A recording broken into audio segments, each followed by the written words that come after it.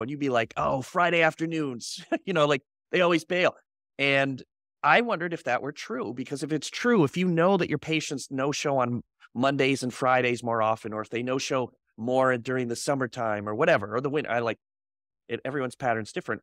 If we knew those patterns existed, we could change our practice behavior.